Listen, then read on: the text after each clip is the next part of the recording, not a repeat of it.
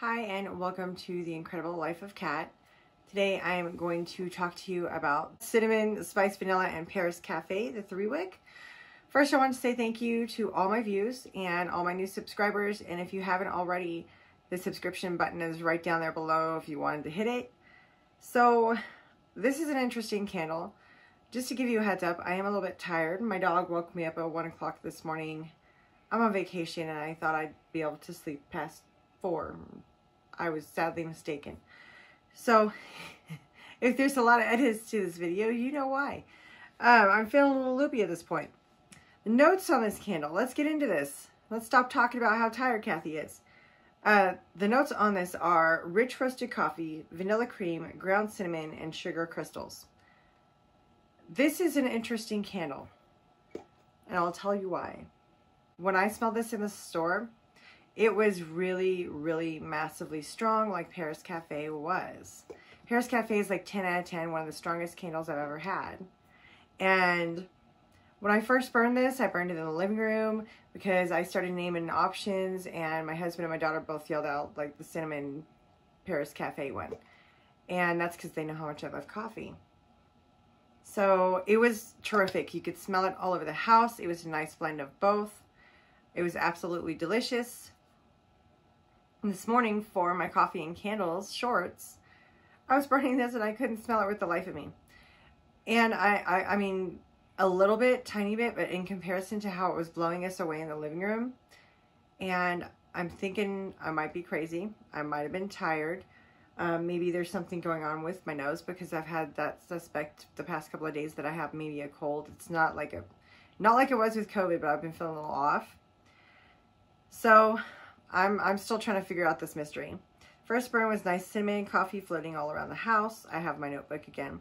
The throw is about an 8 out of 10. I've had no issues with it burning. It was actually a nice, really relaxing experience. The first burn on this one was. The second burn, I wasn't uptight about it or anything, but it didn't smell right to me, but I think also it might be me. So it wasn't nearly as strong as I was experiencing on Sunday night, so I'm trying to wrap my head around it.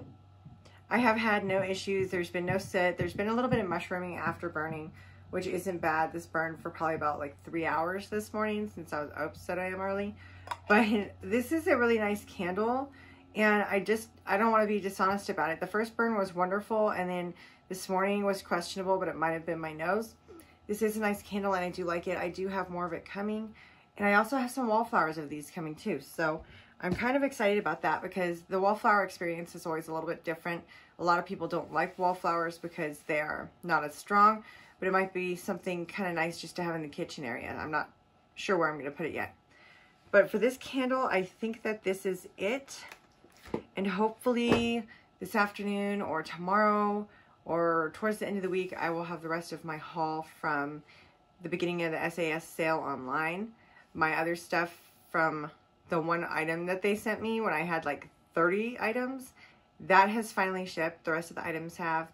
And I have a couple other orders that ship too. I am planning to do some reviews on some of the body care that I got when I was in store, even though it's not brand new stuff. It's new to me because I haven't worn it before. So I do want to give my opinions on those because I know that they're about to release fall stuff, so before you know it, probably around like September-ish, we're going to see Christmas. I guarantee you. Well, I can't guarantee you, but you see where it's heading. If at the end of July they have Halloween out, we're going to have Christmas before you know it, so I might be able to help with a little bit of options for that.